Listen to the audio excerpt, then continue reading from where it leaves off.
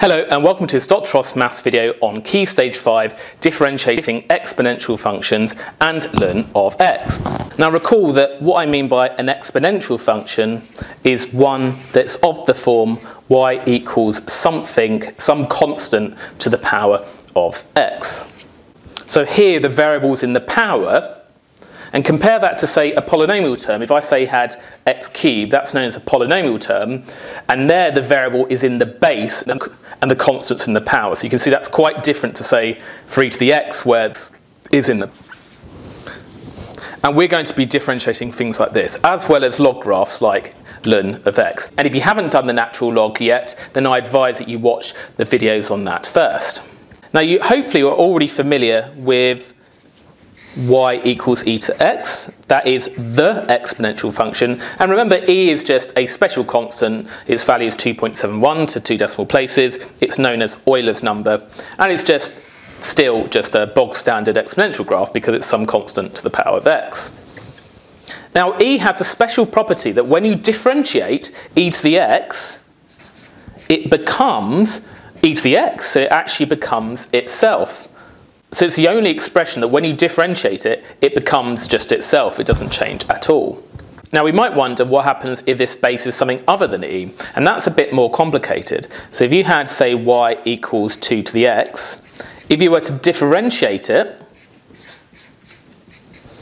then what happens is that you multiply it by ln of the base, so ln of 2.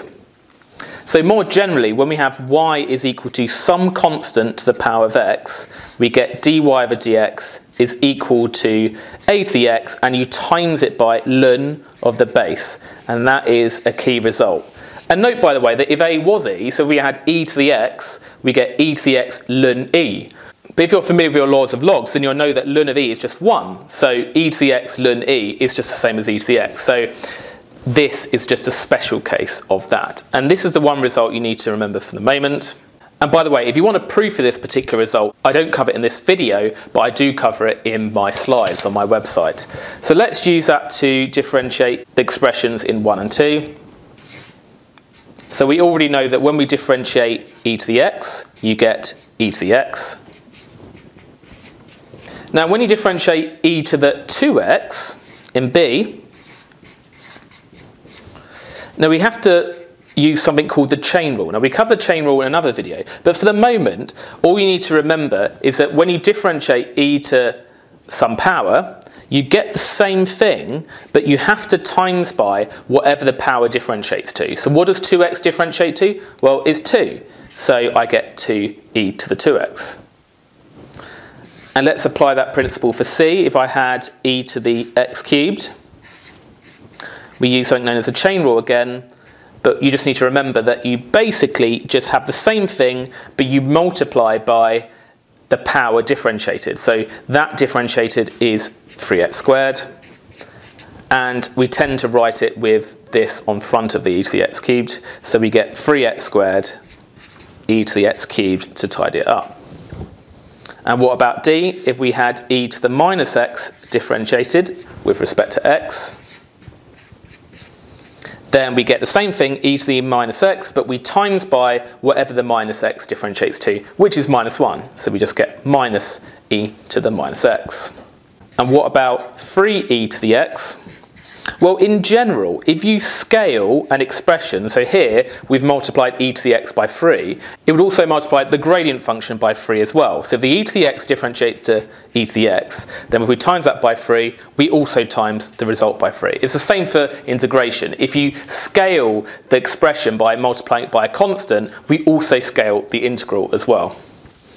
And what about these things here? So 2a, we want to differentiate 2 to the x. Well, we've already seen that one. We just have the same thing, but we multiply it by ln of the base. So we get ln 2. b, 3 to the x differentiated, we would just get 3 to the x ln 3. Now this one's a bit harder. What about 2 to the 3x? Well, what happens here is that we again multiply by ln of the base. So we have 2 to the 3x ln 2. But just with these ones here, we multiplied by whatever the power differentiates to. We do the same here. So we've got to multiply by whatever the power differentiates to, which is 3. So we get an extra 3 on the end. What about D? 4 to the 3x differentiated. Again, we just multiply by ln of the base, so ln 4. So 4 to the 3x, ln 4.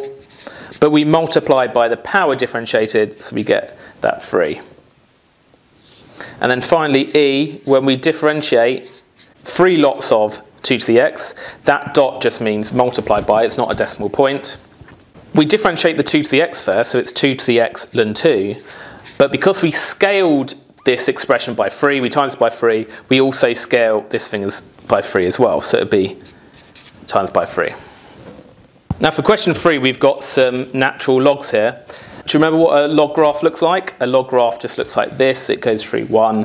So this would be y equals ln of x. But any log graph would look the same as this. And you just need to know, and I'm not going to prove in this video, but again, it's in my slides. The proof is actually very complicated. When you differentiate this, you get 1 over x. Now this is interesting because before, if you had x to the power of -1, which we do here, if you wanted to integrate it, you can't do it in the conventional way of adding 1 to the power and dividing by that power, because if you added 1 to the power would now be 0, then you have to divide by 0, which you can't do. So it's interesting that we now do have a method of integrating 1 over x. It actually gives you ln of x. So let's differentiate these things here. 3a, well, we've already seen that when you differentiate ln of x, you get 1 over x as the key result. What about this? Ln of 3x. Now, this is very interesting because ln of 3x can be written using laws of logs as ln of 3 plus ln of x. Do you remember from laws of logs, if you have log of a plus log of b, that will give you log of ab, which is exactly what we've got here. Now when we differentiate that, ln of 3 is just a constant, and we know that constants differentiate to nothing. So we're just differentiating ln of x now, which is 1 over x. So in summary, if I had y equals ln of kx, so some constant times x, then when I differentiate it, it just still gives me 1 over x. Basically, scaling the x inside the log has no effect on the gradient. What about C? 5 ln x. Now this time, the 5 is not inside the log. We're just scaling the ln of x by 5. And again, we can use this principle. If we scale the expression, we can scale the result. So if the ln of x differentiates to 1 over x, when we times it by 5, it will be 5 over x. And this last one here, when we differentiate 6 ln 2x, now we know ln of 2x just becomes 1 over x, we ignore the 2, but we're timesing it by 6, so it becomes 6 over x. So that 2 has no effect on the gradient, but the 6 does. It does scale the 1 over x by 6. Now we've finally got this applied question here, this modelling question. They do like modelling in A-level exams, for example. So a rabbit population P after t years can be modelled using P equals 1,000 times 2 to the t. Determine after how many years the rate of population increase will reach 20,000 rabbits per year. So the rate of population increase, that's the rate of change of P. So that's dP over dt. So if P is equal to 1,000 times 2 to t, then the rate of change, any rate is always over dt. So it's dP over dt. It's a rate of it's over dt. Now we know to differentiate 2 to the t, we just have to times by ln 2. But we scaled it by 1,000, so we've still got that 1,000 on the front. And we're asking, when will this rate of change be equal to 20,000? So we want to set this equal to 20,000. And now we just have to solve this equation. So we could divide both sides of the equation by 1,000. So that just gives you 2 to the t ln 2 is equal to 20. We want to get the t on its own. So that 2 to the t is being multiplied by ln 2. So let's divide by ln 2 to get it out of the way. 20 over ln 2. Now, how do we get rid of that 2 to the power of on front of the t? Well, we log base 2 both sides, because the inverse of 2 to the power of is log base 2, so that will get rid of it. So that left-hand side, we've got rid of the 2 to the power of by logging it. We get t, and then we just have to do log base 2 of that whole thing there. And then obviously we're going to have to plug this into a calculator, and that gives us 4.85 years. There we go. So after 4.85 years, the rate of rabbit growth will be 20,000 rabbits per year.